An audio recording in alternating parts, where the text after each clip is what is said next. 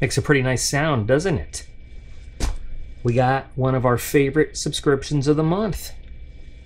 So hey guys, I'm back, and we have here the Going Gear EDC Club for February 2024. Let's get into it and see what we've got. I'm pretty excited because you guys know how much I love this one, because it is always awesome. And trying to keep the shipping label on the bottom and yet still cut into it and not cut anything up that's in it. You want to take bets on whether or not I slice something open by accident? Carefully. Oh. I'll say again. Yeah. Anyway, love EDC Club because all the stuff in it is so not only cool, but it's, you know, useful EDC stuff. It doesn't even say EDC Club this time. Oh well, packaging is always changing. But if this is your first EDC Club unboxing, you know, welcome. If not, we love EDC Club because why do I feel like this is a joke? This is like one of those Russian dolls or something. This is weird. See, that one was really easy to open. Why are the USPS bags so hard? EDC Club stuff is full of stuff that you can use. Oh, really? Seriously? Another door? Oh, got a sweet ace beam there. Wait a minute, I gotta make sure that I don't want to lose the packing list somewhere in here. This was just bizarre. 4 different packages. But, okay, so back to what I was saying. Ooh, back to what I was saying. EDC Club has some of the coolest stuff because it is EDC oriented. Whether it is your EDC that you literally carry, your everyday carry, or EDC stuff that you can just use every day. So we've got the EDC Premium Plus Pro. I cannot remember what it is. It's the EDC Premium. And we've got 2 different things in the Premium. We've got 3 different things in the Standard. So I am pretty excited, and we will check it all out. Hopefully the 3D printer will be... Oh, God, that smells good. Oh, it smells so good. The 3D printer will be powering down. It's cooling right now. I just finished another fun thing. So let's get the Ace Beam and the Creekbend Leathercraft leather wallet. They will be in the Premium. Now, there is a link to Going Gear. It's not affiliate or anything. It is just a link to Going Gear because I think they're awesome. Yeah, this is on here somewhere, isn't it? Or it was before I redid everything. Swear to God, I had this. Maybe it came off. I need to redo. I said I was going to redo the board, and I am. Going Gear is the website, the company. They have a big store that puts together the EDC Club. I just really like them, and I always like to put the links of places that I think is cool, places I'm willing to spend my money. So there's a link to Going Gear in the video description where you can check it out if you like EDC Club. This is really one of the best money spent subscriptions anywhere. So we're going to start with the EDC keychain clip, black, $3.95. All these prices are not MSRP. These are the actual prices from their website where you can get stuff. So I think that's probably aluminum. I just had a magnet where I tested something the other day. I'm sure this is aluminum. Nope, it's steel. That's a steel clip. It sticks. So you got a steel clip, and it's a pretty nice size. It's not like overly heavy, but pretty good size, and a folded gate. And it looks like, yeah. So you can actually adjust this to whatever size you need to put it on stuff. Now they say keychain. I would use this more as, I would use this to attach this to gear, because this also happens to be the exact same size as the webbing for Molly gear. So this would also be Molly compatible. So you could slip this into the webbing on, say, your plate carrier or pack or whatever else, and you could connect stuff to it. So this is kind of a cool thing. And like I said, very adjustable. Like it, definitely like it. Or you could, you know, put it on a belt and clip stuff to it. Cool. Next, the Kaiser knife roll, $14.95. I have not seen this. Again, I'll say this for people that might not be familiar. So a knife roll just lets you take a knife or other EDC tools and slip them in, and it gives them some protection. I know I have another knife sitting around because I always have 3 or 4. Well, I have a little Leatherman here, which will also work. And I'm just putting it in this large pouch to show you. So there's smaller pouches, larger pouches, and then these skinnier ones on the end, you can put, say, a pen in, and then it lets you roll it all up and it keeps everything nice and safe. And then you can put this in a pocket, you can put it in a bag, whatever, great for traveling. This one doesn't seem to have any padding in it. Some of them have padding, some of them don't. But it's by Kaiser, which is cool. Very good heavyweight nylon. The Velcro is not weak and shitty. It holds on. I mean, of course, it's going to fall out eventually, but what I'm saying is it's not shitty Velcro. It holds pretty well. And we got a total of, what, 1, 2, 3, 4, 8 pockets. 3 of the large size, 3 of the smaller size, and then the skinny 1-in-1. So definitely something useful because you can put all your whatever tools you have and throw it in the bag and not worried about them getting scratched up, banging into stuff, scratching up other things that you have that you want to keep nice. So that's cool too. We always have a knife. Ooh, Nitro V. I love Nitro V. For some reason, some people don't like Nitro V. I'm not going to get into that now. We've talked about Nitro V. I like it. And we've seen some knives that come with it. This is the Civivi Stormhowl 7480. Civivi is a cool, they used to, well, I don't know if they were ever a real budget-friendly brand. To me, budget-friendly is something, we'll say less than $50, ideally somewhere in the $25 to $30 area, but I always consider a budget-friendly knife less than $50. And I guess Civivi does have some in that area, but they're more budget-friendly than their big brother company, which is WE. I'm pretty sure. Or I'm getting it wrong. I don't know. Let's see. Compact yet robust folding knife design for precision and durability. Nitro V steel. What is the frame made of? Milled black aluminum handle. Okay. And so it's coated, probably it looks like DLC coating, doesn't look like Cerakote. And then of course they give it a zoom on the belt. So you got your silvery accents, your bare aluminum accents. Deep carry clip. Ooh, that's a tough clip though. I mean, it's got a little flex in it. Might break in a little bit and loosen up, but that is a tough clip. But very nice action. That is pretty. So that dark stone wash there. And then the satin flats, that's nice. And a perfect button lock.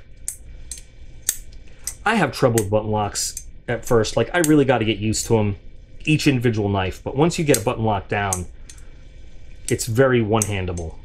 I have trouble finding that sweet spot where to let them go. There we go, where to let them go when I'm closing them. Really nice blade though. Very lightweight. Very EDC sized, almost too small for my hand, almost, but very EDC friendly. Let's see, we got the money right here. I feel nothing. I feel nothing as it goes through the paper. If I actually cut the paper, that would be great. It feels so good because you feel nothing. It just slices. That is absolutely something I'm going to carry around. Very, like, again, slim, lightweight, very nice. Awesome. And I'm surprised this isn't in the premium. I guess because, you know, the premium knives they give us are usually in the 150 plus category. They give us some real good premium knives for the money. And then you get a little, you know, one of these. And then a cloth. Not bad. I mean, not bad. It's not the best cloth. I don't know. I don't know if anybody really cares how good the cloth is, but some companies have given us better. Most companies give us much worse. And then a sticker and warranty and another sticker and nice fluffy padded case. So this is definitely cool. Definitely like that. All right, so that's the standard. Everything we got in the standard. Let's move into the premium.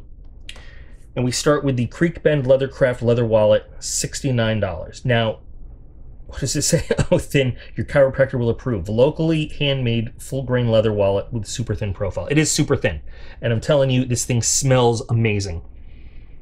It smells like, I mean, it smells like really good quality leather. And you guys know I'm weird. I smell stuff. But it's so soft, and I hate to use a fancy word like supple. But if I was watching how it's made, they would talk about how supple the leather is.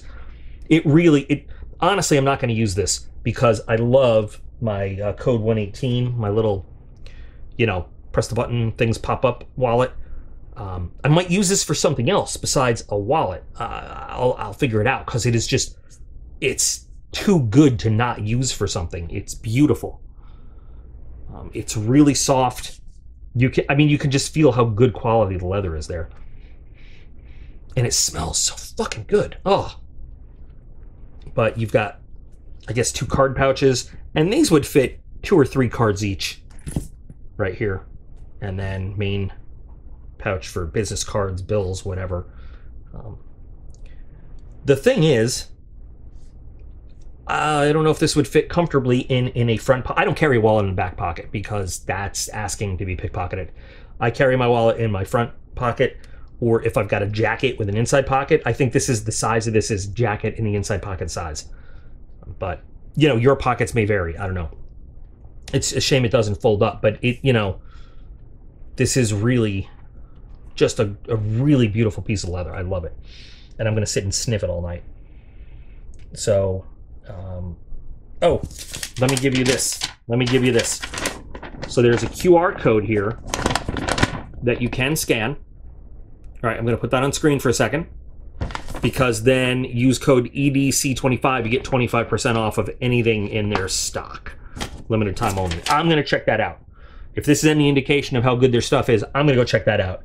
I love leather stuff, leather products. So, awesome.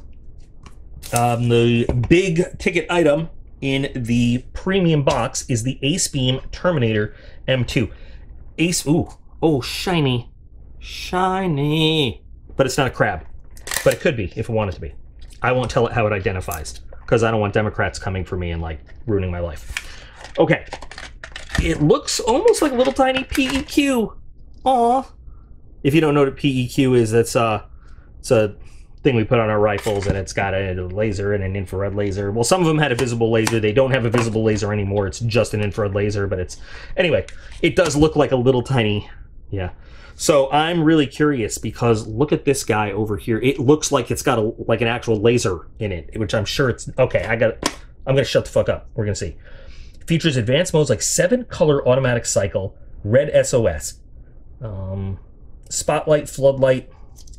All right, we got to figure this out. And I hope it's partially charged so we can just get right into it, because this looks like a piece of hardware. This doesn't just look like a flashlight. And Ace Beam, my introduction to Ace Beam came from EDC Club, and my favorite, I don't know where it is now because I've been using it all over the place. It's somewhere in this messy work area. I think it's the E70. Yeah, I remember because it sounds like a Stormtrooper's blaster. Is my favorite light of all that I carry around all the time. Ace Beam makes tremendously good stuff. So I'm actually going to have to read the instructions on this one, as much as I hate that. It's got a 2000 lumen turbo. We've got a little switch here from floodlight to spotlight. The hell with instructions. I'm just going to turn it on. Okay.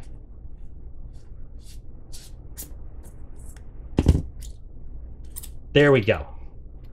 3100 milliamp hour battery.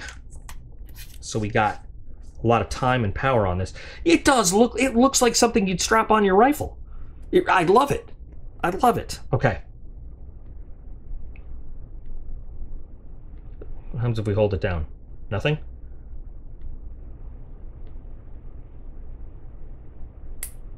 Oh, this big one is the spotlight. Oh my god, that is... I can feel heat coming off that. Look, we got a green battery LED, so it must be fully charged. What happens if we press it again? If we hold it down on spotlight, does that do anything? I know, I should just read the instructions. It says the max distance on the spotlight is 500 meters. I'm having trouble reading it a little bit now because I'm so sort of light blind from staring at the spotlight. By the way, it's got a clip on it. It looks like you can put any old Benchmade clip on there if you wanted. It looks like. I don't know if the screw pattern is exactly. That means you should be able to replace it with a Benchmade deep carry clip, which would be cool if you wanted to. Floodlight output is 2,000 lumens. Beam throw 164 meters. One spotlight mode plus 4 brightness levels of floodlights. Let's switch it back to floodlight. And I'm guessing if we hold it down. All right, I'm going to turn the big light off here so we can do this.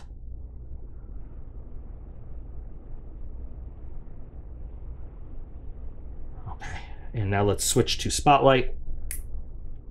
And I guess, you know, this is for throwing light at a distance, but it's reflecting off this white piece of paper into my eyes. It's blinding. So this is your 500 meter distance light at 900 lumens. I'm going to double click, so just be prepared for anything. Is that, I don't know what just happened. Nothing? All right, I'm going to triple click. Be prepared for a strobe. Oh, that turned on both. We got both. All right. Let's do 4 clicks just for the hell of it. Yep.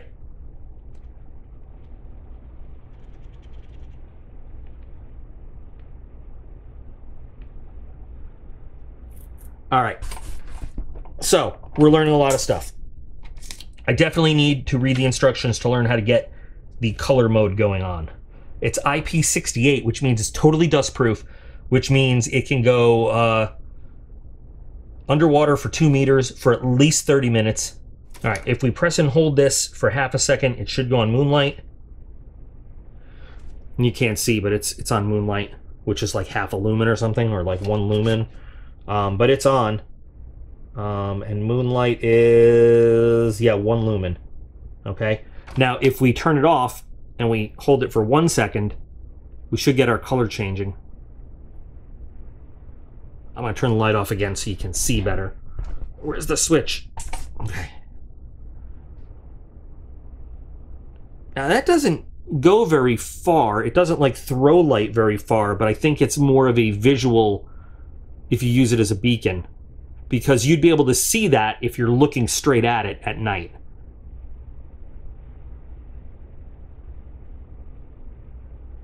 And it is a little hard to tell the change on some of the colors.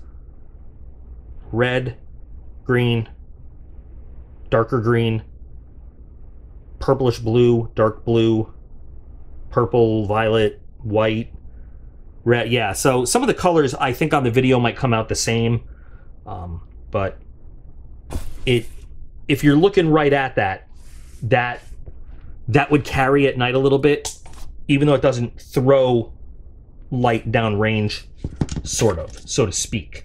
So we saw the turbo. It's the double click.